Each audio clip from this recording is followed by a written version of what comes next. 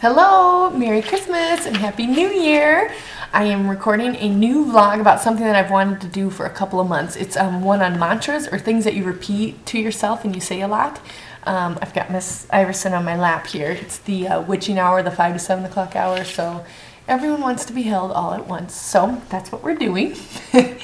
And what I thought about this vlog about mantras and things to tell yourself. It's just things you repeat inside your head, or maybe it's quotes that you have hanging on your wall. But these are some of the ones that I say often that I've learned from family members, or I've learned from some of the books I've read, or some of the sermons I've listened to. I just wanted to share them because I use them all the time. And we were eating supper one night and I spilled milk. And I always tell the kids when they have an accident, I always say accidents happen. I don't discipline them. It's not worth crying over spilled milk, as the expression goes, or just getting upset over something that spilled, because it's not something to discipline them on. It's just accidents happen. We all pick it up together. So I spilled the milk at the supper table, and Gus promptly said to me, "Mommy, you spilled the milk." And I said, "I know, I did." And I started picking it up, and I said, "And what does Mommy always say?" Thinking he would say back to me, "Accidents happen." No, he looks me straight in the eye and he tells me, "Never give up." Well, not quite what I was thinking, but it's just kind of comical. So anyways, made me start thinking about these mantras and what do I keep saying and what do I want my kids to remember in the back of their brains when they get older, about what Mom always told them. Because we have things that we remember from our moms and dads and people in our life, and I want them to have good ones in their life. So some of the things that I always tell myself or the kids is, "You're worth it." If I do something, get them a glass of milk, or tuck them in extra long at night, or whatever it is, I always look them straight in the eye and tell them, "You're worth it."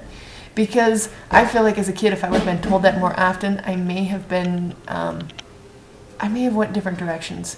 I took worth in things that weren't of worth. Even in dating relationships, I can get detailed, but I don't need to. I just wish somebody would have told me more often, "You're worth it." That is what God is telling us all the time, is that you're worth it. Obviously, He died for us, but I just think it's a good thing to tell your kids and to tell yourself that you're worth it. You're worth it. So I say that one a lot to the kids so that they know that they're worth it.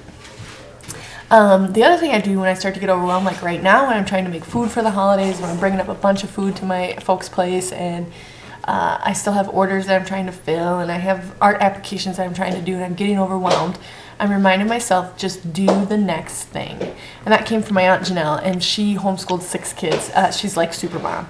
And she just reminds me, she said, just do the next thing. And so I start to get overwhelmed. I think, okay, what is my iTouch telling me to do? I'll just do the next thing. And it helps calm me down and prioritize. The other mantra that I like to tell myself is, this is the best business advice I ever got. My 9th year in business now, best business advice I ever got was from Dave Ramsey.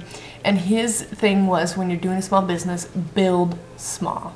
So when I'm making big decisions for the business, like we've gotten to a stage where we've had to make bigger decisions, like federally trademarked, LLC, all this business type stuff, I'm always telling myself in the back of my head, build small. Do I need to take that big step next? Can I afford to take that big step next? What would God want me to do next? And then how is that according to my mantra of build small? And it's proven true over and over and over and over again that the smaller and the slower I build, the better my base is, so it doesn't fall out from underneath me. If you take something big on, you take some big project on, you can't do it and it falls short, then you're up a creek. But if you build small and do it when you can, provide all the orders that you need to, or whatever the scenario is, it's better. So that's very good business advice I tell myself all the time, is build small. Yeah, build small, build slowly. Small steps. It's small bricks, slowly is what I'm trying to say. So it's build small or build slowly.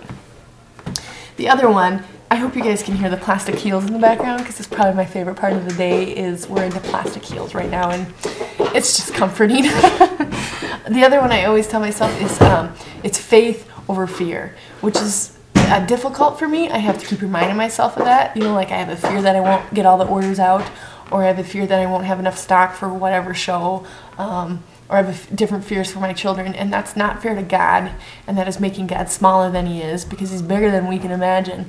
If I had faith instead of fear, I would choose and make decisions differently. So choose faith over fear. that's a good just life lesson. Faith, not fear. And when I do make decisions based on faith and not fear, I do grow bigger.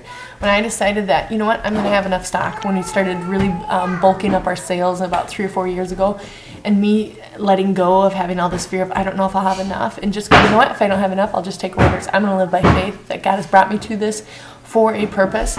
That's when the business exploded. When I really let go of the fear of what I couldn't provide or how much I really could manage and do, that's when the business exploded. So definitely faith over fear. And then the other thing that I always tell myself is we make good money. Pardon our little background noise here. You know, like in the scenario when you say, you don't have to say I am rich, you know, a lot of positive things say I am rich or whatever. You don't need to say that, but if you say I make good money, money is good.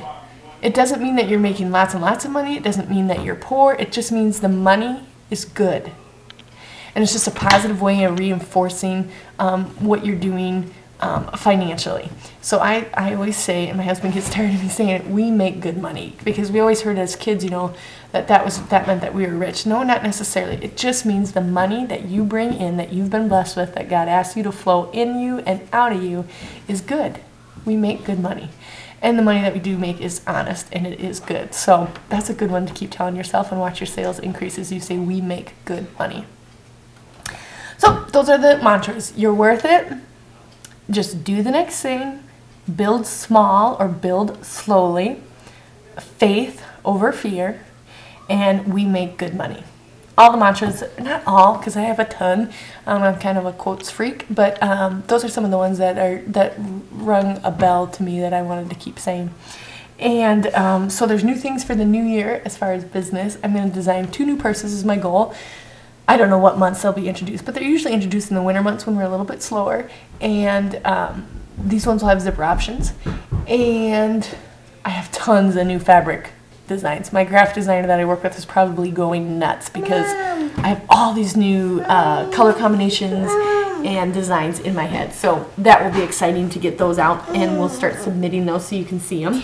We also have a t-shirt competition going on Facebook, so if you'd like to design a t-shirt for RSD, I would love that because we want to wear our t-shirts. And that's it. So happy new year. I can't wait to bring in 2013 because 2012 is a year I will never forget. And that being said, we are officially a federally trademarked company. So I can put the little TM next to all my things, and that's pretty exciting. Kind of a rite of passage for me. So yeah, until we see you again, Happy New Year.